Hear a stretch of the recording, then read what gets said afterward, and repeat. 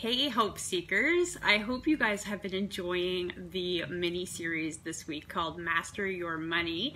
I'm back. My name is Amanda Winchester and I am tuning in live to you from Sherwood Park, Alberta. Let me know in the comments where you're tuning in from. Say hi as you're logging on. And today guys, we're going to be talking about building your credit. Okay, now this is going to be in two different kind of aspects of it. One, if you've never had credit before, we're going to be talking about how to go from zero to credit. And if you already have had credit and you kind of had some oopses along the way, we're going to be talking about how you can rebuild that. So I have my glasses on. I see I've got a reflection. Hopefully you guys can see me properly. But I'm just going to dive into it, guys. And this is kind of one of those things that, you know, a lot of people stress over. So try not to stress over it, because I'm going to close out tonight's video with kind of like a conclusion statement to kind of give you guys you know, kind of like not a way out, but a little bit more ease of mind. So just know that, you know, it's okay if you are really working on building that credit number up. It does have its purpose. We're going to be talking about that, but it doesn't define you. It doesn't define your life. It doesn't define your family. So just know that, okay? So give yourself kind of a breather, knowing that this does not define you, but that this is a very beneficial tool to you, especially if you are looking for any types of loans or credit cards or things like that, or lines of credit, mortgages, car payments, and whatnot. So guys, first of all, let's talk about what building credit actually means. That means your ability to pay back money that you've already borrowed. So think of it not like your regular utilities and things like that. This is something that you've actually borrowed, and so those are the things that you can utilize to be able to build your credit. The other thing that is it proves your ability to manage money. And you know, like maybe when you were younger, your parents gave you you know, an allowance, and and maybe you were doing tasks for that, maybe you weren't, because I know it's different in different people's homes. However, that allowance kind of gave you the ability to prove to your parents, like, hey, you know, I'm going to be smart with my money, you know, and teach me all the things. And so, hey Sarah, it's kind of like the same thing with when you're building your credit. If a lender or creditor, as whatever you want to refer to them as, have given you that money to kind of build your rapport, show what you are capable of and how you're going to manage that. That's the whole kind of purpose of the credit score and how that works, just to kind of give you an insight on that. So first, guys, before we talk about how to rebuild your credit, we're going to be talking about how to go from zero to credit, okay? For those of you who are new, even myself included, this involved me as well, because for so many years I didn't have credit. Like, I would go to apply for something, you know, just kind of off the cuff, and they'd be like, you don't even have a credit score, so, you know, like, who are you? So if you're like that, don't dismay. You are not alone. But I'm going to teach you guys tonight, right now, how to build that credit up from zero to nothing, or from nothing to a credit. And maybe this is if you are a student as well, but it happens to all of us at any age, so it doesn't matter, and it's nothing to be dismayed about. We're going to be talking about that again, I said, at the end there, to kind of give you guys kind of a peace of mind, and I don't want you guys stressing over your credit score. But to get it from zero up, guys, the first tip is to go and request to get a secured credit card. Now, with a secured credit card, I want to encourage you to only charge what you can afford to pay off within the month. This is very important. The reason for this is because, again, you're proving that you are able to and responsible enough to get that money, use the money, and then pay it off quickly. Now, another tip when paying it off, if you pay it off before the interest actually applies, not only are you not having to pay back that interest, but it also shows that you are paying it at a much faster rate. Now, you don't want to do it like instantly, like go buy something and then instantly pay it off with the cash, because you're not giving it a chance to kind of show up and show that you are, you know, borrowing and then paying it off. But maybe, you know, just wait towards the end of the month, or whatever the time is in the month. Hey Shalina, whatever the time in the month it is that you normally requires you to pay your payment, just make sure you're paying it before the interest. And you can check with your creditor. If there's very few creditors out there that will ding you for this, but you can certainly check into that. But that is another kind of side, kind of nugget, fairy tip, as you want to call it, to be able to get that paid off quickly, and as well as to avoid that interest rate. The other thing is to make sure sure that you're paying on time, of course, every month. And also don't apply for multiple credit cards. I know sometimes it can be tempting, especially when you're trying to, whether you're trying to rebuild credit, or maybe there's like a big purchase that you really, really want, and you may not be able to get the full balance from one creditor, and you want to, you know, kind of compound the credit, you know, at your fingertips. But I highly encourage you not to do that, because every time they run your credit for personal loans, lines of credit, credit cards, any of that kind of stuff, that is putting kind of like a ding. It pings your credit, and it will actually reduce your credit score. The same thing as if you're constantly asking for your creditors to check your credit score, that's another kind of ping, so you want to avoid that as well. Now, the other thing, in addition to getting that secure credit card when you're building your credit up, is after a year you can apply for a non-secure credit card. So if you have been consistently borrowing, paying back before the end of the month, you haven't been overspending, you know, you're not leaving a negative balance on there that you are owing, and you are paying on time all the time, then this will build up usually within a 6-month period. But after a year is really kind of like the ideal benchmark to kind of go for as your goal. And then after the year, then you can apply for that non-secure. And what that does is it means that it's just a full and free and clear amount. Now, this doesn't mean go and run wild and kind of go off the cuff and, you know, stray from this whole kind of payment processing plan. However, it does give you a little bit more leeway, as well as it can, of course, increase the balance. Hey, Virginia. Sorry, I had to pop off your video. I'm looking forward to, guys, if you are not already following Virginia, she was doing she's always doing amazing stuff, but tonight she was doing a really great series. I had to jump off to come on here because I kept playing with my time tonight. Family, you know, sometimes you just have to move the date or the time up a little bit when it comes to your family. But so that was me tonight. So right now, like I said, we're talking about this building your credit from 0 to a number. So the next thing is, if you are not going for a secure credit card, you could also apply for a credit builder loan. And it's kind of self-explanatory. With a credit builder loan, it's kind of like forced savings. So if you're having trouble saving money, think of it kind of like that, but at the same time, it's building your credit as well at the same time. So you don't actually get access to the money. And some people think of that like when they go to apply for the loan and then they get approved. Hey, Joanna, you go to apply for the loan and then you get approved, and you're like, what? I can't even like tangibly use this money. But you can't. The whole point of a credit building loan is to be able to get, show kind of like, again, that ability to manage your money. So they say, okay, we'll approve you, we'll say for $1,000, but now you need to be kind of forced into saving that $1,000 into this loaner account. And once you have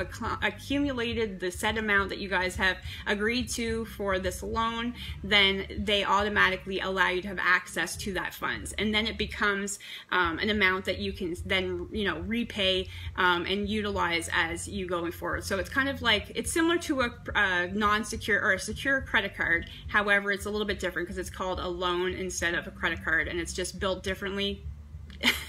So it's just kind of self-explanatory there. The other option, guys, is when you're building your credit, you could opt to have a cosigner. Now, with a cosigner option, what this does is it allows you to kind of apply for a non-secure credit card.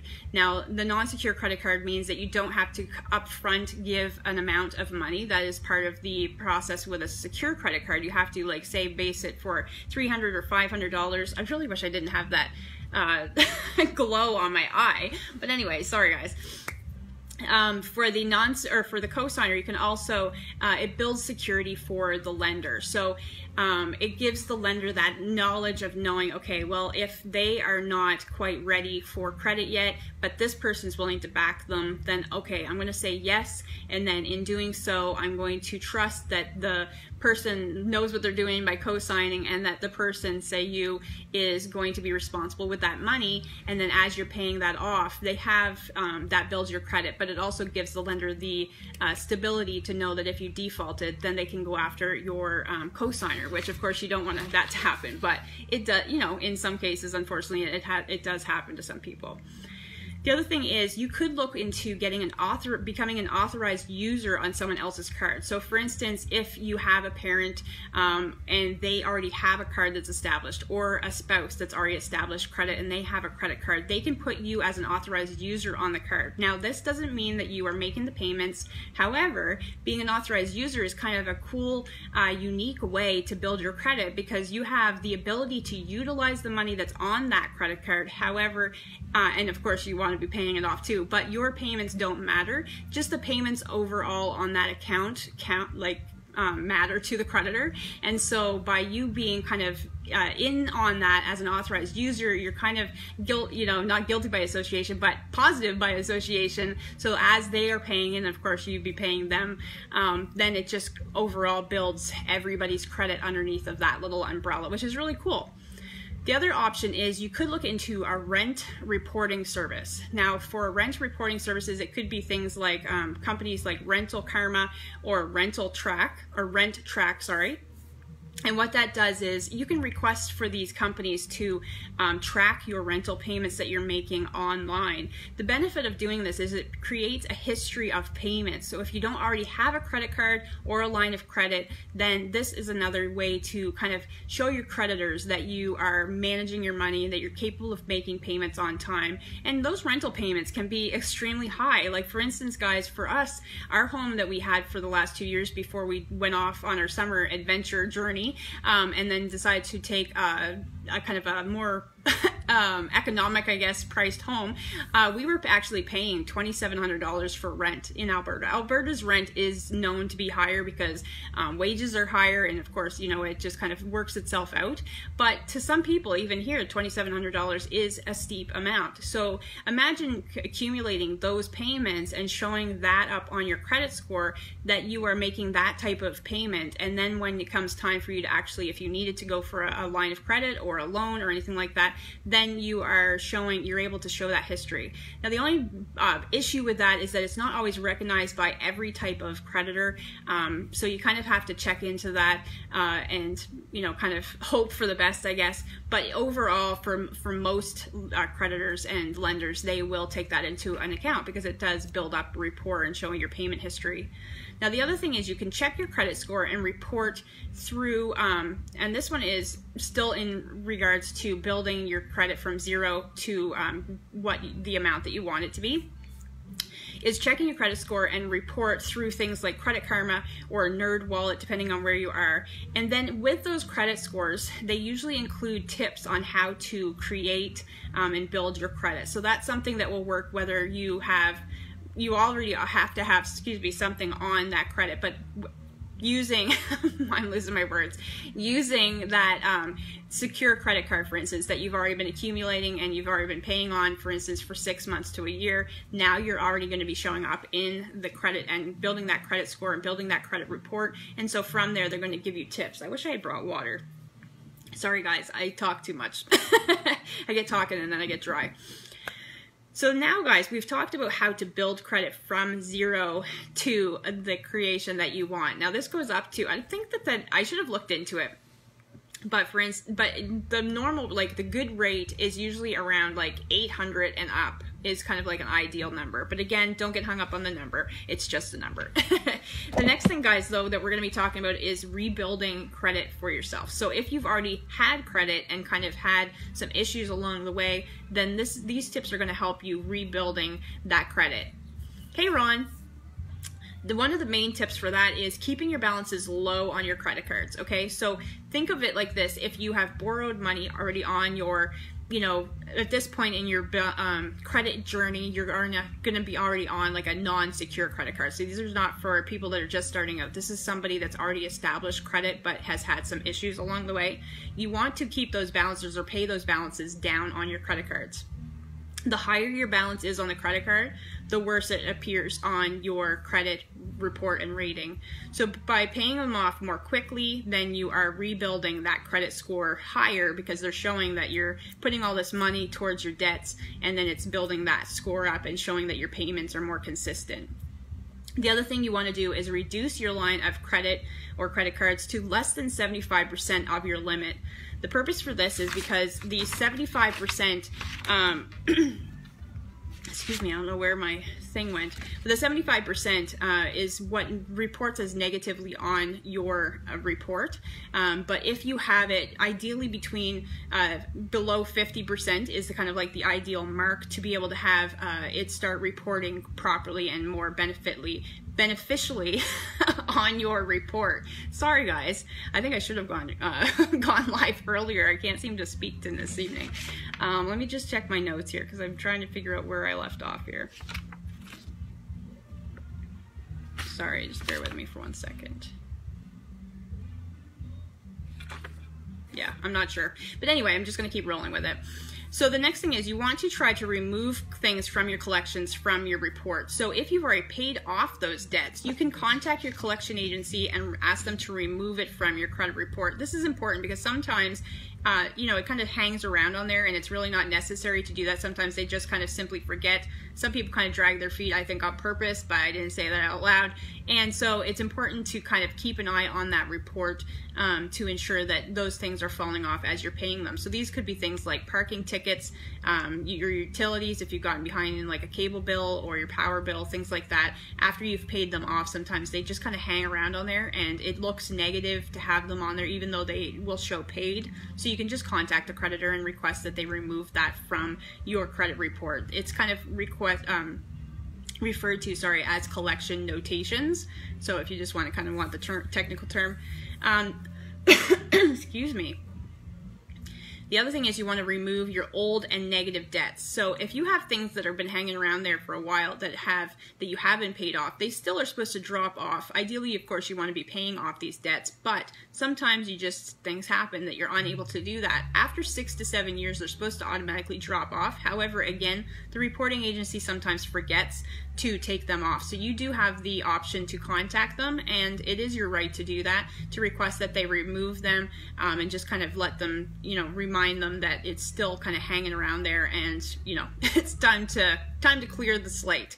The other thing is I want you to encourage you to acknowledge it's not just about looking at, you know, what you can do to rebuild it, but sometimes it's equally, not sometimes, it is equally important to think about what kind of got you to this place in the first place. So kind of acknowledging if you have a credit issue or what the issue was, understanding how did this happen. Was it because you lost a job? Did you have a separation or a divorce?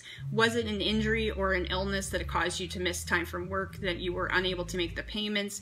You know, was it because you actually are making poor choices, you're overspending, you know, going kind of beyond your means? You know, these are things to take into account. The reason why this is important is because it will kind of help you determine whether or not this is a chronic issue, such as an overspending issue, or if it's because you've just had something happen, because life happens. And so that's where I want to kind of go into the importance, again, reiterating the fact of creating that plan, that budget, making sure that that's in place. The reason for that is even if you have a huge amount of debt, it's important that even still, guys, I stressed this a couple days ago, that you're still putting money into a savings because of the fact that emergencies happen.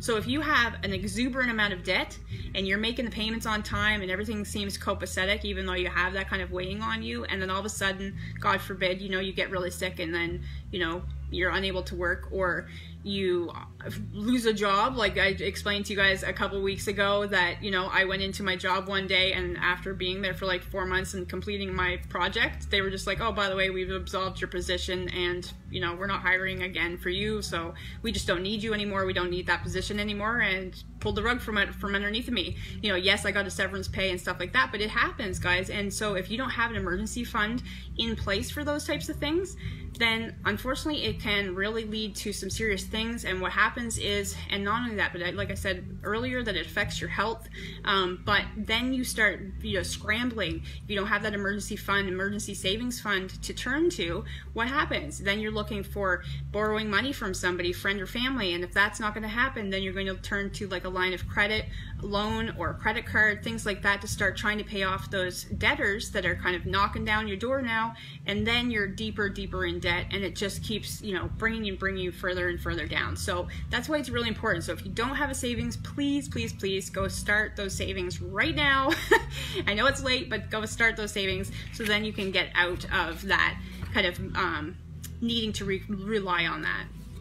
how do you, excuse me, how do you deal with your debts? So again, we are talking about paying down the balances. If you already have the credit cards and you want to start rebuilding that credit, then it's really important to start bringing that balance down below the 75% line of what your credit is. Ideally though, again, of course, that 50% is the best number. That is where it's most recognized as a positive number in your credit report. Catching up on late payments. Now that is one thing that can also assist with rebuilding your credit. The faster you catch up, then the better the better it is for you. What happens is when you start getting behind in payments, you know how you start getting those phone calls, and then they can put those negative remarks on notations on your credit report. But when you start making those payments again and getting caught up, really, especially the quicker that you do it, then those will be basically immediately removed from your credit report. It's not like a long-term debt that you have gone to collections. These are just kind of letting the creditors know, like, hey, they're behind in payments, and then once you get caught up, then it gets removed much quicker than if you are like something that goes to a collection agency and then you have to try to pay off that debt, and then, you know, it's the whole other skew of things. What happens though is if you are late on your payments and you're like, but I can't, I really don't have the money to do it, and I don't want it to go to collections. Okay, so then at that point you can call your creditors and make arrangements. Find out what you can do. Can you defer payments for a couple of months? If they say, okay, this does not negatively affect your credit, it's just kind of like they put it into like a sleeping cell, and sometimes they'll do that up to 3 months. So to kind of allow you to get some money accumulating. Of course, you don't want to max that out. If you have money in the meantime, then again, the faster you pay that off, the better it's going to be. And of course, that's building a rapport with your creditor as well. So if something happened again down the road, then they're not going to be hesitant to be able to give you that option again should you need to tap into it.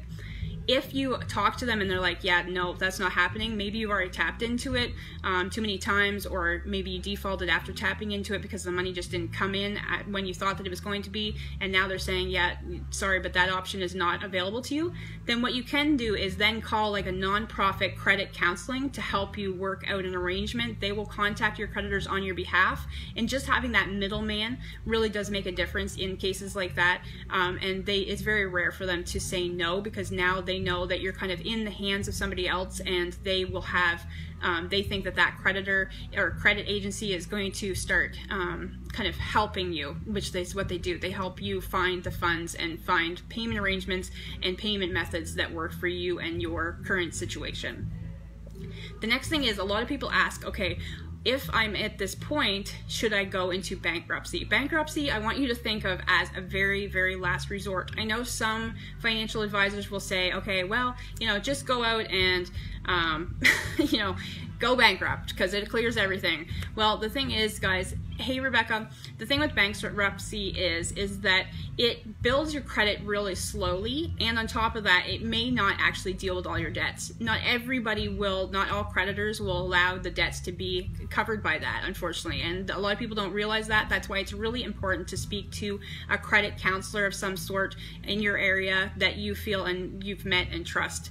And you can look for recommendations online. You can ask for recommendations. Even on Facebook now has that option, which is really fantastic. And utilize those types of tools, because those tools are there to help you be able to know that the decision that you are entrusting with somebody is somebody that you can actually trust and rely on to help you get through that. Lastly, guys, after we've talked about building your credit from 0 up to the number that you're hoping for, as well as rebuilding credit if you've already made some poor choices, the conclusion that I wanted to leave you guys with tonight is just remember that your credit report is just a number, okay? Just take a breath with me.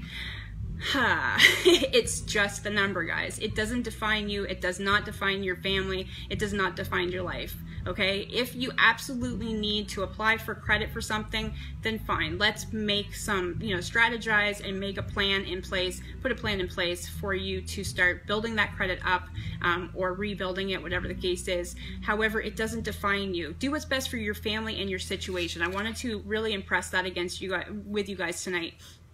Some people go to really great lengths to improve or maintain their credit score, but sometimes you just have to do things that are not ideal, and sometimes that means that it's going to hurt your credit in the short run, and it just hurts for a little while. However, just in the long run and overall, I just encourage you, instead of just focusing on that number, stressing about it, which will just add to your stress, sometimes it's just better to kind of, deal with it as responsibly as possible, and just know that having a good situation, good credit situation overall from any point of view is the best ideal situation. And so that credit scorecard does not define you. And I just wanted you to just kind of take your focus off that credit number. It's just a number, and just encourage you guys tonight to just really focus on building, getting the debts paid off as easily and as best as possible for your family. And when you need that extra help, know that you have people like me to turn to help you get through that, as well as any credit counselor in your area or financial advisor. And that's what they're here. That's what we're here to help you with. And know that you don't have to stress about this, and that there is always a way out. It may not always be the right route, but it's always going to be the right route for you at that time, and that's the important thing. So thank you so much for tuning in, guys. Please drop in the comments what the biggest aha for you was tonight. If you've missed the beginning of the video, I encourage you to re-watch from the start. If you know of somebody that could benefit from this, please feel free to share it. Or we're going to be continuing on with the series, and you'll see that in the notations here in the description of the video, where you can tune into the mini-series event page, and you can invite your friends or family to that as well, or join us there if you're not already part of that. And thank you so much for tuning in. Tomorrow I'm going to be coming to you live from 1 p.m. Mountain Standard Time. That's 3 p.m. Eastern Standard Time, and I look forward to talking to you more then and discussing more about how you can master your money. Take care, guys, and have a wonderful night.